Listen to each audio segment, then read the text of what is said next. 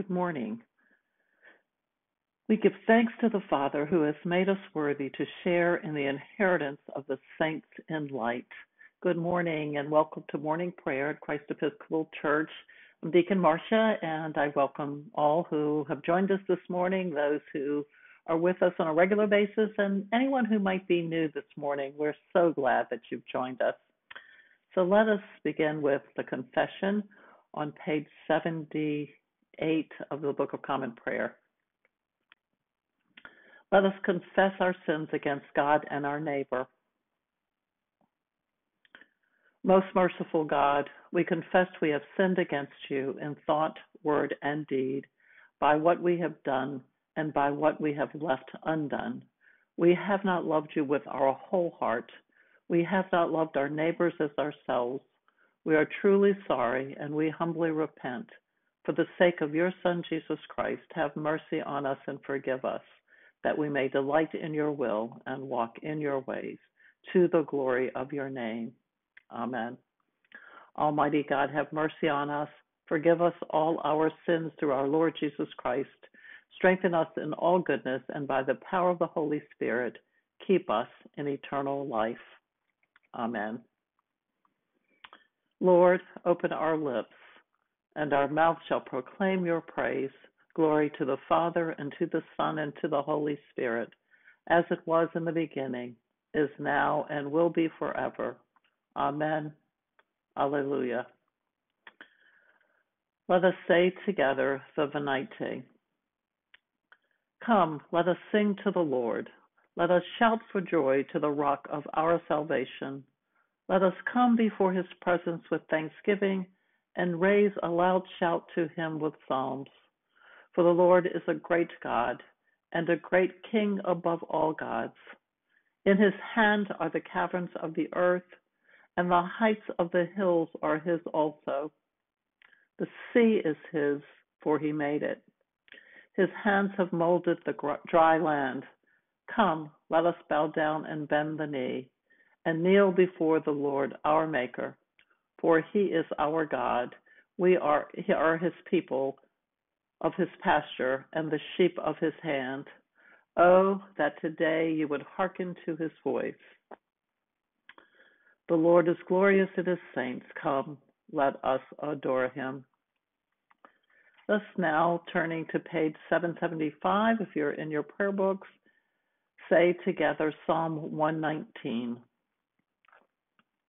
I will call with my whole heart. Answer me, O Lord, that I may keep your statutes. I call to you, oh, that you would save me. I will keep your decrees.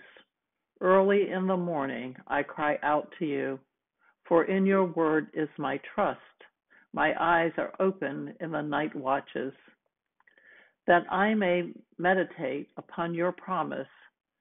Hear my voice, O Lord, according to your loving kindness.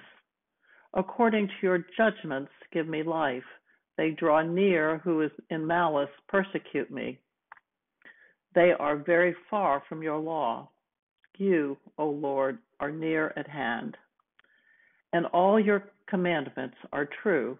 Long have I known from your decrees that you have established them forever. Glory to the Father, and to the Son, and to the Holy Spirit, as it was in the beginning, is now, and will be forever. Amen. Alleluia.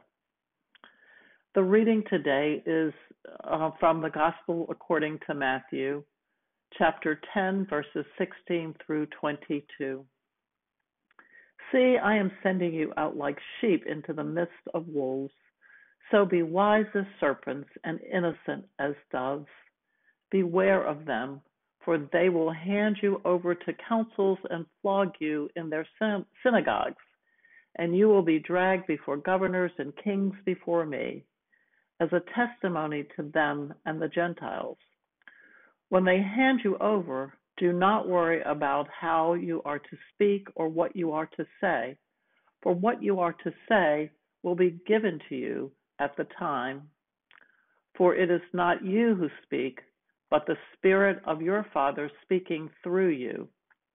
Brother will betray brother to death, and father his child, and children will rise up against parents and have them put to death, and you will be hated by all because of my name. But the one who endures to the end will be saved. The word of the Lord. And let us say together, Canticle 21, You are God. You are God, we praise you. You are the Lord, we acclaim you. You are the eternal Father. All creation worships you. To you, all angels, all the powers of heaven, cherubim and seraphim, sing in endless praise. Holy, holy, holy Lord, God of power and might. Heaven and earth are full of your glory. The glorious company of apostles praise you. The noble fellowship of prophets praise you. The white robes army of martyrs praise you. Throughout the world, the holy church acclaims you.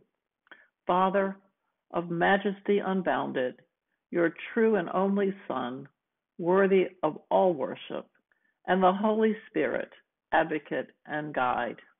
You, Christ, are the King of glory, the eternal Son of the Father. When you became man to set us free, you did not shun the Virgin's womb. You overcame the sting of death and opened the kingdom of heaven to all believers. You are seated at God's right hand in glory. We believe that you will come to be our judge. Come then, Lord, and help your people, bought with the price of your own blood, and bring us with your saints to glory everlasting. Now, turning to page 96, let us say the Apostles' Creed. I believe in God, the Father Almighty, creator of heaven and earth. I believe in Jesus Christ, his only Son, our Lord. He was conceived by the power of the Holy Spirit and born of the Virgin Mary. He suffered under Pontius Pilate, was crucified, died, and was buried. He descended to the dead, and on the third day he rose again. He ascended into heaven and is seated at the right hand of the Father. He will come again to judge the living and the dead. I believe in the Holy Spirit, the Holy Catholic Church, the communion of saints, the forgiveness of sins, the resurrection of the body, and the life everlasting. Amen. The Lord be with you. Let us pray. Our Father who art in heaven, hallowed be thy name. Thy kingdom come, thy will be done, on earth as it is in heaven. Give us this day our daily bread, and forgive us our trespasses, as we forgive those who trespass against us. And lead us not into temptation, but deliver us from evil. For thine is the kingdom, and the power, and the glory, forever and ever. Amen. And let us say responsively, let us pray the suffragist A. Show us your mercy, O Lord, and grant us your salvation. Clothe your ministers with righteousness. Let your people sing with joy. Give peace, O Lord, in all the world, for only in you can we live in safety. Lord, keep this nation under your care and guide us in the way of justice and truth.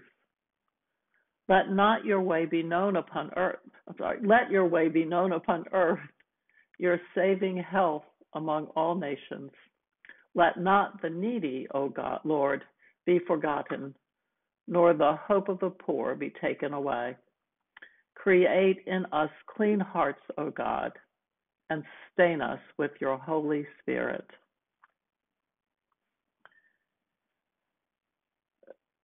Today is the feast day of St. James, the brother of our Lord and martyr. So let us pray this prayer.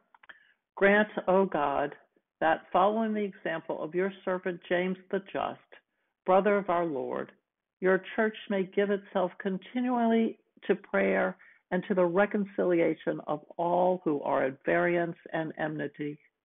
Through Jesus Christ our Lord, who lives and reigns with you and the Holy Spirit, one God, now and forever. Amen. A collect for grace. Lord God, Almighty and everlasting Father, you have brought us in safety to this new day. Preserve us with your mighty power, that we may not fall into sin, nor be overcome by adversity. And in all we do, direct us to the fulfilling of your purpose through Jesus Christ our Lord. Amen. And a prayer for mission.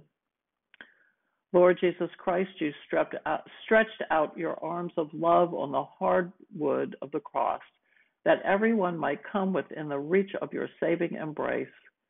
So clothe us in your spirit, that we, reaching forth our hands in love, may bring those who do not know you to the knowledge and love of you, for the honor of your name. Amen. Let's take just a few moments now to offer our own prayers of intercession and prayers of thanksgiving.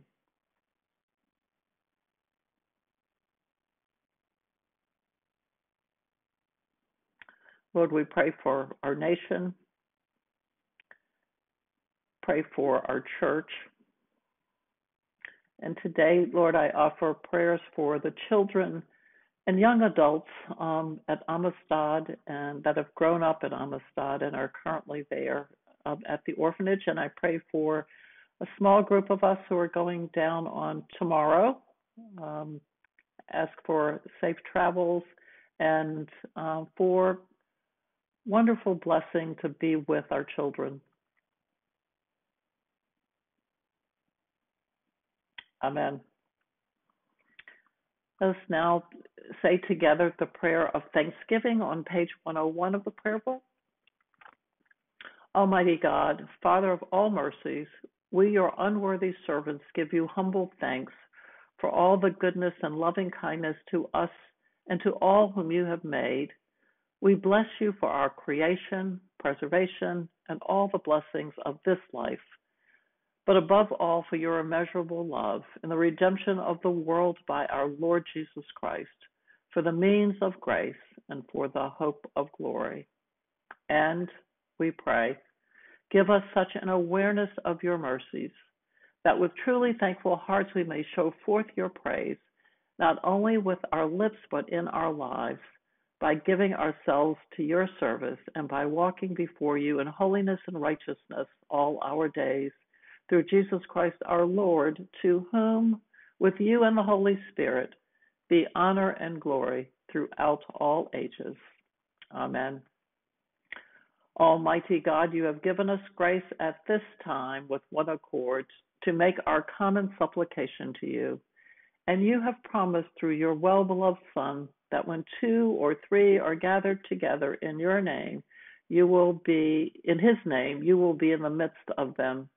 Fulfill now, O Lord, our desires and petitions that may be best for us, granting us in this world knowledge of your truth, and into the age to come, life everlasting. Amen.